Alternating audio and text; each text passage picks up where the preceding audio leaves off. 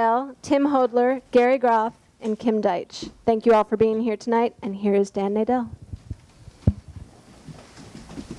Oh, thanks so much, Christina, and thanks you all for coming. Tonight we're here to celebrate the Comics Journal. Ourselves.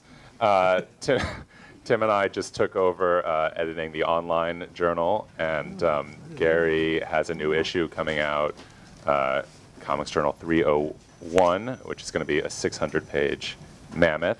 Wow. Coming out in about a month, and I guess there will be copies at MoCA tomorrow, some advanced copies. So we wanted to take the time here to talk to Gary about the journal and its origins and its sensibility, and Kim about being on the other side of it as an artist and as somebody who's chronicled fandom and been involved in it. So. Let's keep the conversation public, guys. Are you guys here? So we wanted to start off maybe, Gary, if you could give us a little background on how the journal started, what you were doing. You were a kid involved in fandom. You'd put on a rock convention. You'd put out a music magazine. You loved comics. And then what happened? All right. Give you the shorthand version, if there is such a thing. Where do I start? Well, I published, when I was a teenager, I published a little fanzine. I did that from the age of 13 to 17 or 18. I was a comics nut, read comics obsessively, collected comics, read mostly mainstream comics, Marvel and DC comics. And so I put out a fanzine. Then I had a kind of desultory and disastrous college career where I kind of burned my way through 4 different colleges. I sort of indulged the entrepreneurial side of me, mostly because I was temperamentally incapable of working for anybody. And if I did work for anybody, it was probably for a very short amount of time before I got fired, and probably for good reason. So at one point, to make a long story short, we did publish a rock fanzine for a couple of years. And when I say we, I'm talking about me and my old buddy Mike Catron, with whom I started the Comics Journal and these various other endeavors. And then in 1976, because we had this vast knowledge of comics, and we didn't really know what to do with it or how to make any money with this vast knowledge of comics, what we did was we essentially took over a fanzine called the Nostalgia Journal. The Nostalgia Journal was what's called an ad zine. It was primarily full of advertising with a little bit of editorial content to satisfy postal requirements. And so what we wanted to do at the time was to take it over, turn it into a real magazine, by which I mean that had real editorial content, because that's what we were interested in. We were interested in journalism. We were interested in criticism. And we took this over in 1976 and slowly turned it into a real magazine. You probably want to know the context of the times, and that's your next question. Go ahead. Okay. Dan can now go into the audience, and I can ask myself questions. Well, the mid-'70s were a really terrible time for comics. There was really nothing going on. Kim could give his perspective, but well, it wasn't so bad for the underground, actually. Well, in the mid to late '70s, I mean, weren't the undergrounds kind of running out of steam? Business was terrible, but I did my best work up to that time. Right. But I mean, there were far fewer of them. Head shops were going out of business. Oh, that's for sure. Yeah. You know, I mean, underground kind of. I mean, bottom really fell out financially in '72. Yeah. Yes. Right. And mainstream comics were almost just complete garbage at that time. I mean, all the artists from the 1960s were either doing some of their most mediocre work, or weren't doing work at all. Or were under such editorial restrictions they couldn't do any good work. So anyway, that's when we started the Comics Journal, and our mission, I think, I mean, as best as I can recollect, is we wanted to put out a magazine that had real content, and we were obsessed with making comics a legitimate art form, which in 1976, it certainly wasn't. I mean, comics were off pop culture's radar. There was a lot of talk at that time about comics simply going out of business, the whole industry collapsing. The direct sales market, which were composed of comic book stores throughout the country, were just starting to build up at that time. Started in the early 70s, and so there was this very, very small network of comic book stores at the time. But comics were being sold less and less in the outlets which they were traditionally sold in, which were grocery stores, 7-Elevens, places like that. And the reason for that is because they were just not financially viable. Stores didn't want to sell a 20 or 25-cent product to kids who loitered around the store and, read most of them there and didn't buy them. Into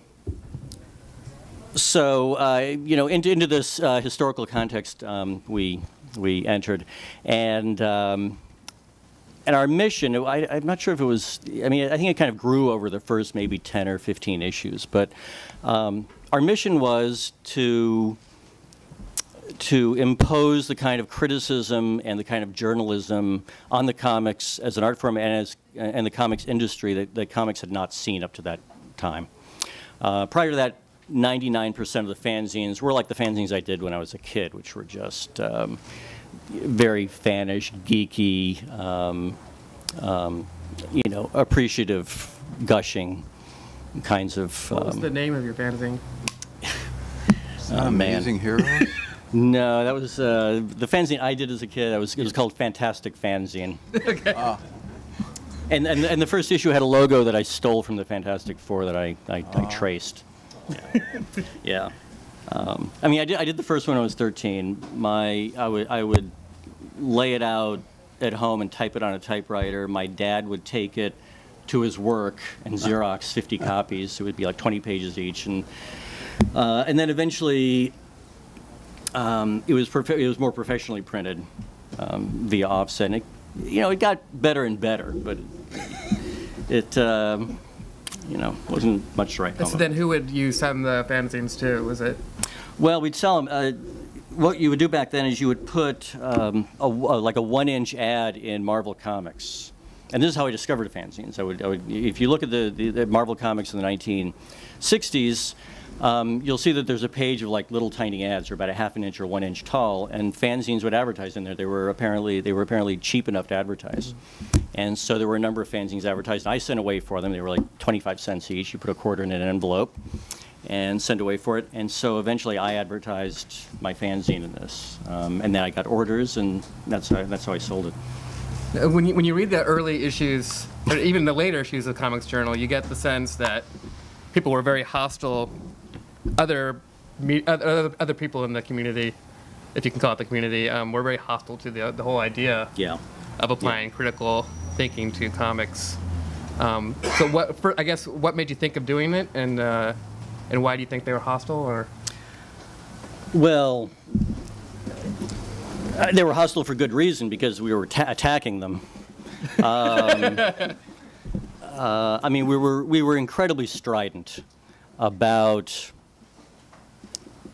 how lousy comics were, and most of the comics then, you can't quite say it was hack work, because most of the people involved in it were really passionate about what they were doing, but it was still crap. And this was really the first time, probably the first time in the history of the medium, when a regularly published periodical attacked, the entire ethos of the comics industry month after month after month. And, in short order, we acquired that reputation, and, we were treated accordingly by the professional community. And so, but what gave you, what made you, why were you the first person to do it? Well, after high school, I was a comics geek, and when I was a teenager, I didn't read much more than comics. I was just obsessed with comics. and maybe it was movies, but I didn't read much. And in the couple of years after high school, I actually managed to educate myself somewhat, mostly autodidactically and not through college. But I managed to come across a lot of great critics who were writing at the time. This would have been the mid-'70s. And as I was telling you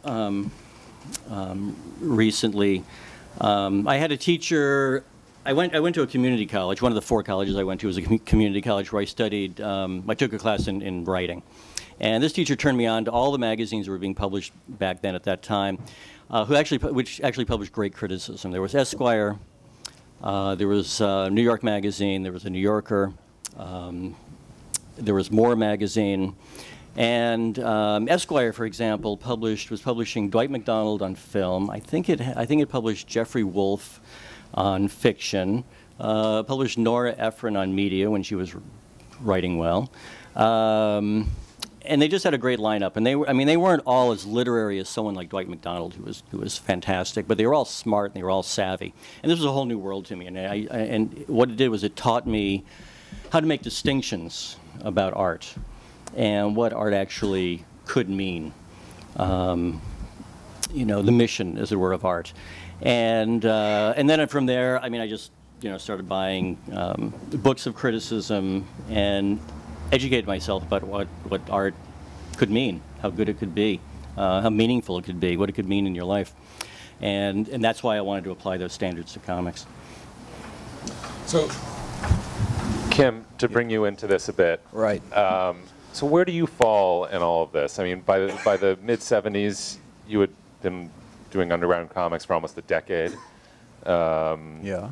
And you were a fan of comics as Definitely. a kid and all the way through. Yes. Were you looking for this kind of writing about comics? Did it appeal to you at all, or was it sort of beside the point? Well, I was looking for the main chance in terms of getting publicity, and so naturally, when the opportunity presented itself to be interviewed by Comics Journal, I went way out of my way to be cooperative and see that happened. Is that right?